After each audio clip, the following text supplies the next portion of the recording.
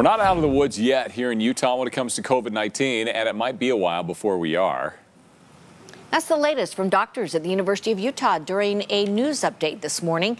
Fox 13's Scott McCain is live and joins us now with the very latest on what they had to say. Hi, Scott.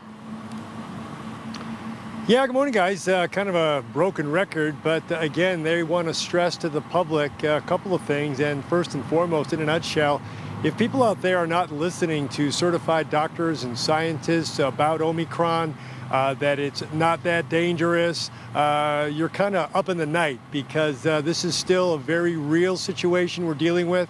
All the hype about this not being as bad, really not accurate at this point. It's a situation where this variant of the coronavirus is 4 times more contagious than the Delta variant, and it is affecting greater numbers of people, in particular younger children.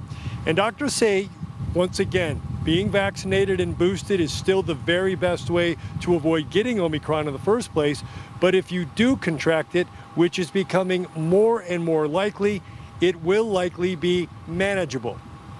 And 80% of the people in the hospital right now, including children, are unvaccinated. So there's still a lot of severe disease occurring among people who are unvaccinated, and they shouldn't take too much comfort in the fact that it's somewhat less severe than Delta because it's so much more infectious.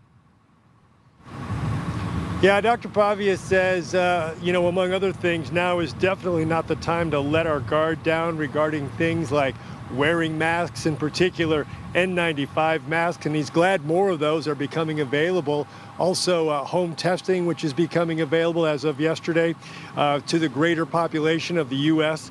He also says it is just a guess as to whether or not we have reached a peak. He says, look, I've been studying viruses my entire career, and we just don't know. We don't know if there's another variant lurking out there that could be just as contagious and possibly even more dangerous than the Omicron variant. So, in a nutshell, again, not a time to let our guard down, to be vigilant, to continue things like safe social distancing, mask wearing, and getting vaccinated and boosted.